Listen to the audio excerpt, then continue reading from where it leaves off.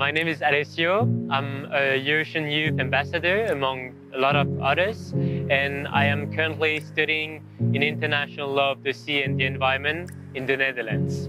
I'm currently involved in the Eurocean Youth program by Surfrider because I feel very connected to the ocean. I'm a surfer, sailor. Today we are here to present recommendation to the shipping industry, to the private actors, and more precisely to present one recommendation which is about financial help in the ecological transition of shipping.